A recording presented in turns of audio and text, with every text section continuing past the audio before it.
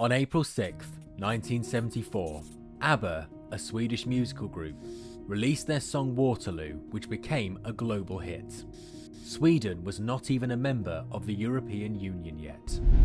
Another famous export of this country is Swedish design, which utilizes lines to reduce function over superfluous representation, incorporating traditional crafts to deliver some of the best products the world has seen. Case in point, IKEA. The worldwide reception of Swedish brands gives you an understanding of the standard of Swedish production and how much effort enters into ensuring high quality is maintained.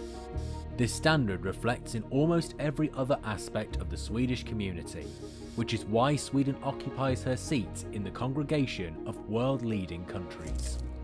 We will look at how Sweden has achieved and maintained this incredible feat over the past 50+ years, weighing her average wealth, innovations and general improvement, seeing how all of these have elevated Sweden in the rank of nations.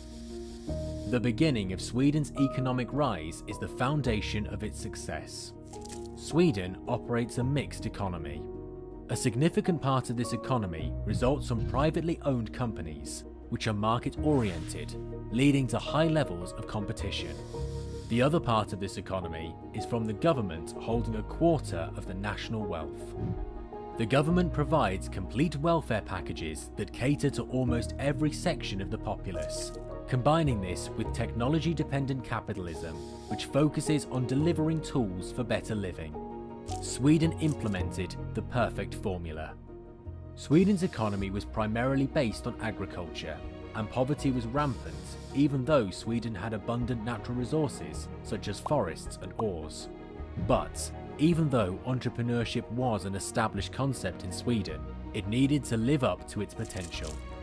Because of prohibition and regulations in the mid-1750s on economic activities, this restrictive system was known as the guild system, upheld rules that did not allow free entrepreneurship. The liberal reform of 1846 ended that guild system. It was all working towards a better Sweden. As soon as the guild system ended, the Industrial Revolution began, and it started with what was on the ground: agriculture. This combo ensured the environment was suitable for economic growth. However, Sweden slowly picked up during an era of industrialization to their advantage. Europe needed products because of the economic development which was already sweeping the globe. Swedish products, high quality, meeting standards and needs, were just what Europe needed. The free trade movement allowed Sweden to export products such as iron ore, copper and timber to countries that needed them. The second, process-focused industrial revolution was happening in cities, and more knowledge-driven industries were springing up. All these were driving exportation through the roof. Entrepreneurship only got bigger with these advancements and the development of a new type of enterprise. The joint stock company was a vital factor that birthed the formation of large private corporations, including LM Ericsson, Alfa Laval, AGA, Agtibolaget Gas Accumulator, Dyno Nobel, and ABSKF, Swedish Ball Bearing Factory. The 1980s and 1990s were necessary for peak innovation in Sweden's history. Sweden had an economic foundation that had potential. Young industries were on the rise. The political foundations had to be established so that these new enterprises would be safe in infancy. They included deregulation, lowering of trade barriers, comprehensive tax reform, pension reform, reduced government expenditure, and a tighter fiscal policy framework with a surplus target. Hence, high research and development investments that encouraged entrepreneurs had to be implemented. Sweden already had many water bodies, such as rivers and waterfalls. These natural resources became hydroelectric power, making electricity an available and affordable amenity. Cheap electricity was wise on the part of the government since it allowed the developing companies to access the lifeblood of the new industrial revolution, which was electricity. Because political foundations made the grounds extremely fertile by causing the government to invest mainly in Swedish infrastructure, all financed by foreign capital. The new companies and entrepreneurs could thrive, so innovation sprang forth, and businesses had no excuse but to produce the best they could.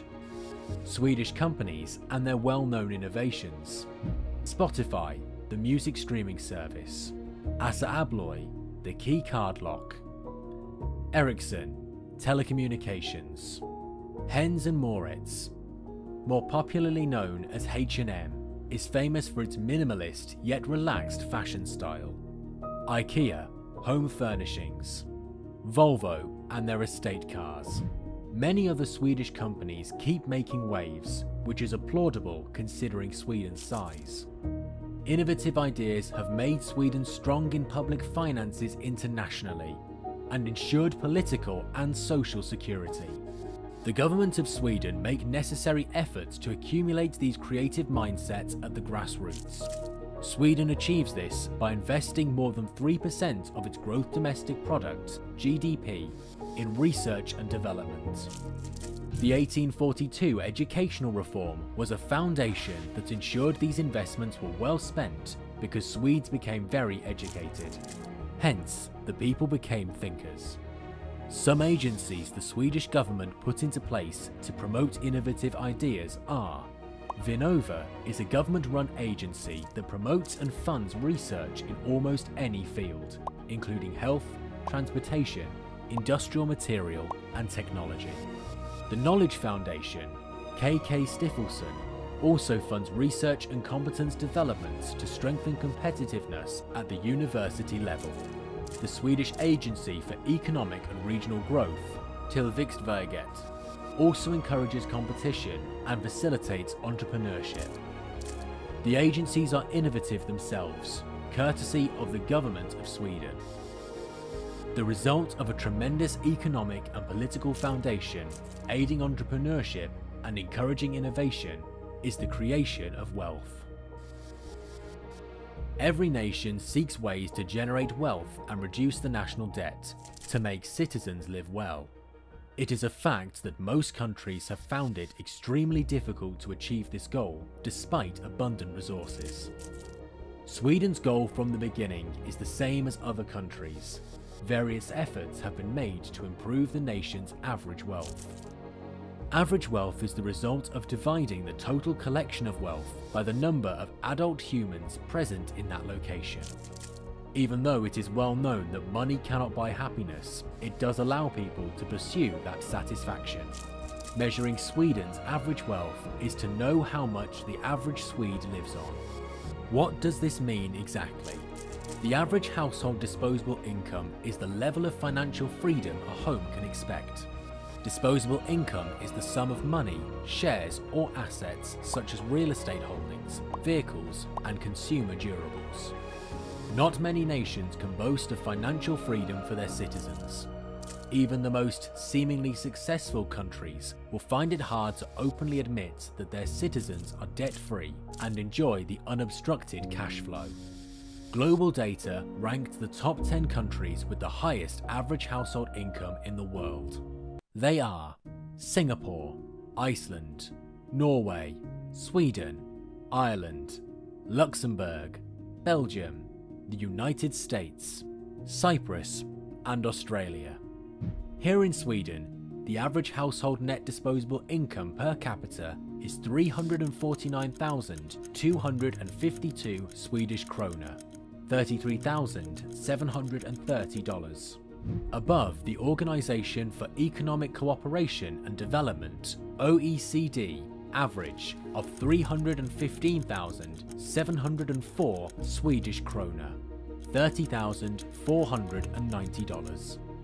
Sweden had an average household income of $74,274 in 2021. This followed steady progress from 2010 of a total percentage every year. 2021 was 1.6% more than the previous year. The accumulative increase in the past 10 years is 31.3%. In 2022, the minimum wage in Sweden is one of the highest minimum wages in the European Union, about $1,500 to $2,000 per month. There were rising employment rates and wage growth, which was revealed by increased consumption expenditure. As mentioned before, an apparent primary reason for this high average wealth is the rate of employment. 75% of Swedes between the age of 15 and 64 have paid jobs, ensuring 486,862 Swedish krona, $47,020 on average, which is less than the OECD of 508,761 Swedish krona, $49,165. A culture of working hard is encouraged here in Sweden. Even the unemployed 1% are actively searching for jobs. The Swedish government, understanding the psychological effects of joblessness and job loss, maintains a customized service system for people who have lost their employment. To provide more jobs, the Swedish leadership has always seen innovation as a critical driver of economic development. Education is the bedrock of any civilization, providing enlightenment and innovation, which allows a contribution to society. In Sweden, 84% of people aged 15 to 84 have completed upper secondary education. A highly educated labour force becomes informed voters, demanding good leadership. This is apparent here, as 87% of citizens turn out during the political process of elections. As a result of the citizens' participation in determining the country's future, government parastatals such as the local governments and Arbetsförmedlingen, Swedish Public Employment Service, have become more effective in providing further education through JobTorg for the unemployed. JobTorg also has provisions for people who have social challenges such as drug abuse. Their enrolment in JobTorg will help them improve significantly and facilitate their employment. According to statistics, just in Stockholm alone, half of JobTorg's registered clients get jobs or education every year. Sweden cares for its citizens, which it has always believed in and worked towards. And because of that focus, Sweden has become ranked as a country with the best quality of life. If you like this kind of content, please give a thumbs up and make sure that you are subscribed to our channel. Got ideas or suggestions for our new videos? Please share them in the comments. See you next time.